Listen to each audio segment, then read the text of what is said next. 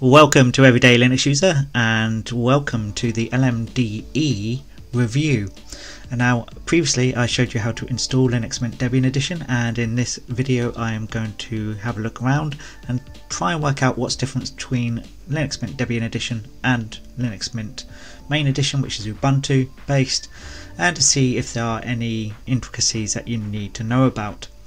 Now obviously there are going to be differences because one's Debian, one's Ubuntu, but how that affects your general day-to-day usage we'll find out as we go along. So this is the first screen you'll get to, and before we go through the welcome steps I'm going to check out the hardware situation. So down here you can see it has picked up my Wi-Fi, so I can click that.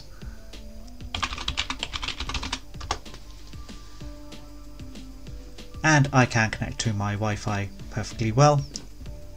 Now we're going to try out Bluetooth to see if that works. So Bluetooth is enabled down here. And it's asked the message, should Bluetooth get enabled automatically? I'm going to minimize the welcome so we can see this. And I'm going to say yes. And then we're going to search for devices. It took a few attempts, but it did finally come up with my Bluetooth speakers, and I can click that. Connecting. And that's connected. So Bluetooth is working okay. And finally for hardware, let's look at the printing situation. And you can see it's found my printer. Okay, so hardware is working as well on Linux Mint Debian Edition as it does on the normal edition. So let's go through the setup steps. So as before, you can change your desktop colors. So this is exactly the same as it was for Linux Mint Ordinary Edition, but we have got this multimedia codec, so we're going to launch that one. And this will enable you to play certain video formats and things like that, and audio formats, so it's worth installing. And now we're going to click continue.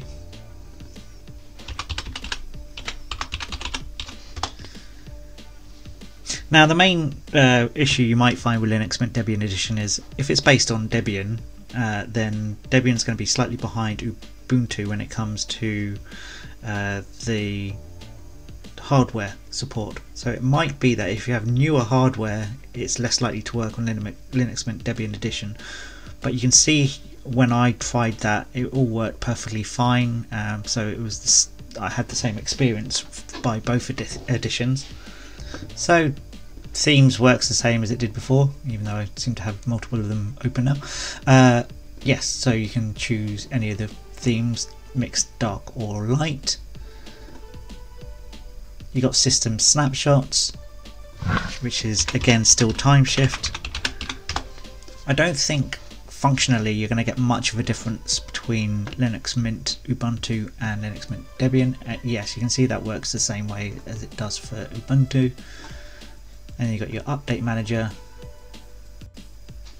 and apparently I have to update the update manager. It's quite a novel thing. And these are all the updates available, so I'm going to install those now.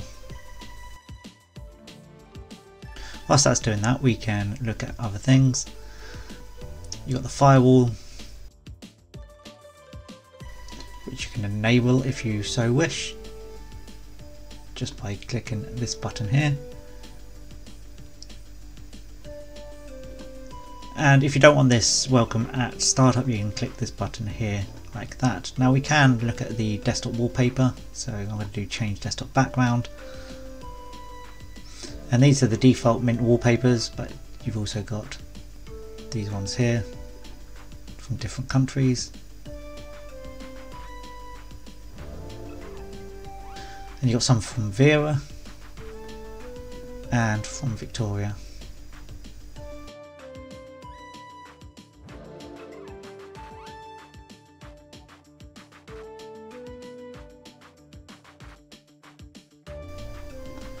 You can of course insert your own images and make them your own background if you so wish. Let's look at the software situation. So we've got all the same things that you'd have on Ubuntu. and mainly you've got Firefox, Thunderbird, you've got this web apps thing. Again, check out my other video to do with setting up Linux Mint, and you'll see all of this in action. But essentially, if you go into web apps, I've got another video coming out about web apps as well. If I click here, I can call it Everyday Linux User. I put in the path, in this case youtube.com.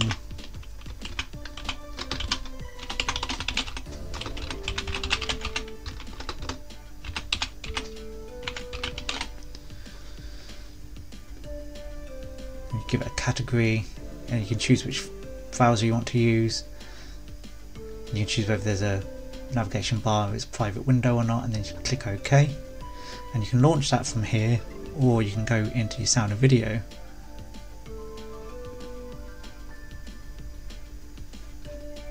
You should be able to go into your sound and video. It should appear here, but it's not for some reason.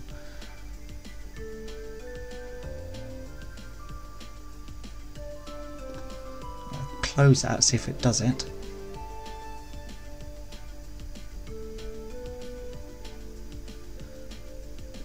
So that's one small difference between Linux Mint and Linux Mint Debian Edition. You can only run web apps from within the web app itself by the looks of it. And there you are, it's running my YouTube channel as if it's a web application. And you can use that for all sorts of things, like if you wanted to use Office Online or Google Docs or one of those other applications.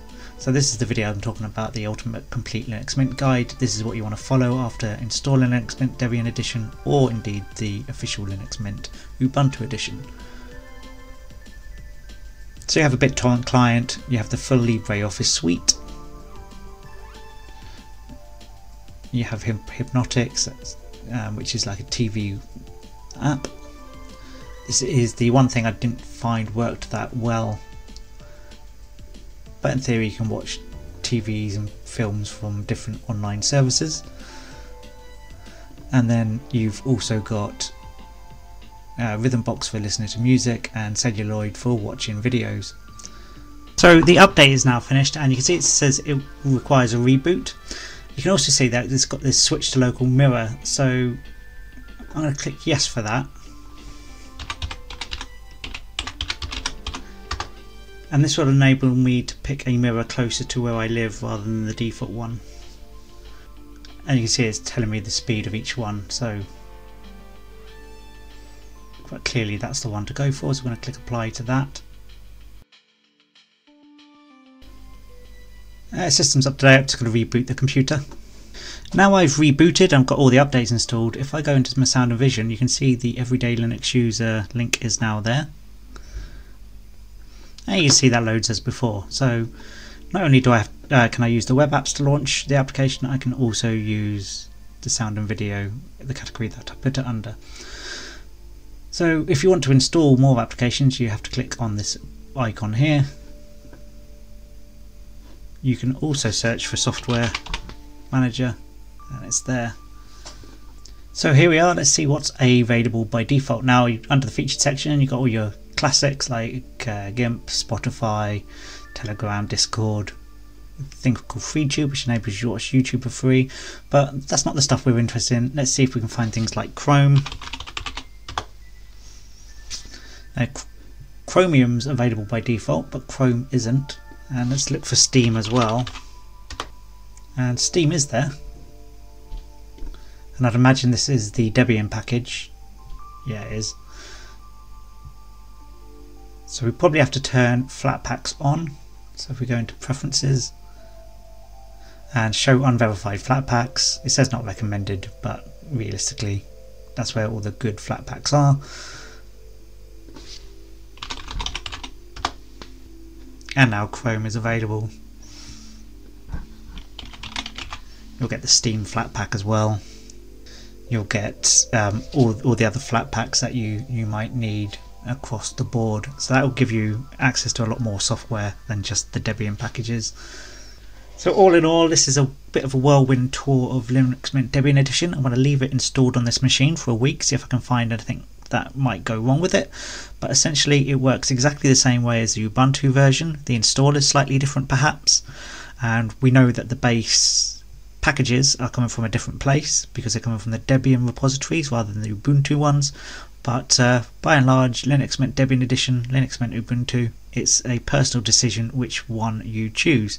Now me personally, I'm going to stick with the Ubuntu version of Linux Mint because that's the main version, and I'm not anti-Ubuntu in any way whatsoever, and I just think it's going to give you that little bit extra level of support that you're probably not going to quite get with the Linux Mint Debian Edition.